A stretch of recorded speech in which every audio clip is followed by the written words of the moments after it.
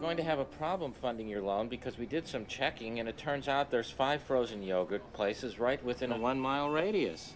Hey, stranger. Hey, it's you. I'm thinking about opening an account here. Great. Yeah, I don't have a lot of money. I have $7.35. I'd like to put some of it into a T-bill, some of it into the stock market, and the rest I'd just like to save for a rainy day. Would you think about marrying me? All right. I deserved that. No, I'm serious. I was thinking about what you said the other night. Oh, God. Everything I said the other night was such a turnoff. I went completely overboard. It was typical Susan. You know what? There was some of that. But, Susan, what is your last name? Hart. Susan Hart. Would you do me the honor of marrying me? You're serious. I'm serious, Susan. I want to marry you. I mean, I could court you for 3 months or 6 months or a year, and we could really get to know each other and then break up. Or we could do something that I think we both want now, and that's have a child. Wow. And I just came in to ask you to lunch. You really mean this? Yes. Can I think about it? Well, if you think you have to.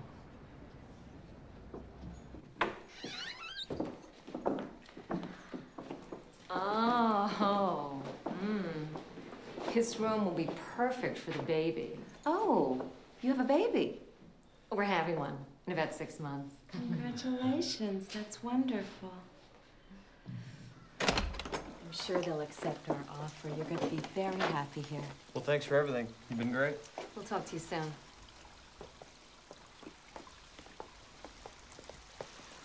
What?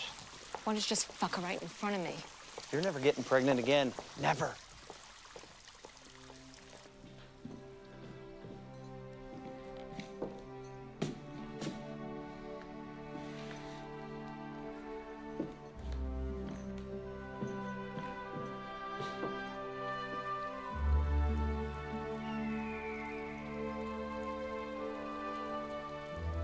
It's insanity. Come on, Suze, you're off the booze, you're off the musicians, you're finally free of all that bullshit. Now you want to get married? And to a man you barely know? Don't make me put together an intervention. I don't have time for that. Thank you. Where the hell's the waiter? This is Susan's life. She knows what's best for her. It's not our place to pass judgment. That's right. If she wants to get married and make a complete idiot of herself, then it's her choice. Is that the waiter? Hello? No, that's just a gay guy without a jacket. Why is getting married a bad choice? Oh, please. Oh, come on. She doesn't even know the man. Well, there's something to be said for going to the end of the diving board and jumping off. I mean, life is short. Yeah, until you marry the wrong guy, and then it gets pretty goddamn long. Amen. You know, I am almost completely dehydrated. Well, what do you want to do, Susan? I mean, what are you feeling? I can tell you exactly what she's thinking. She thinks being single is great, but then she goes out onto the street or she goes into people's homes and then she just sees these babies everywhere. They're taking over. I used to think the very same thing, and then I would look at those little shits and it would make me so angry because it looks like they're taunting you by saying, why don't you have one of me yet? Why are you such a big loser? You don't like my baby? Liz, your baby's adorable. As soon as her head gets normal, she's gonna be gorgeous, Liz. Her head is normal. Now, wait Just a minute, I want to find out more about this guy. Is he rich?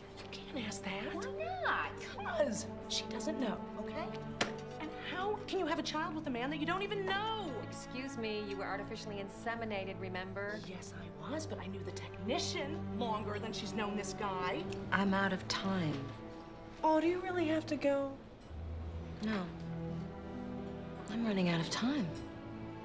No, I think that would be great. I'm looking forward to it. Hold on, someone's on the other line. Hello? Hi, Harold, it's me. Hey, me. Yes. The answer is yes. I will marry you. Hold on a second.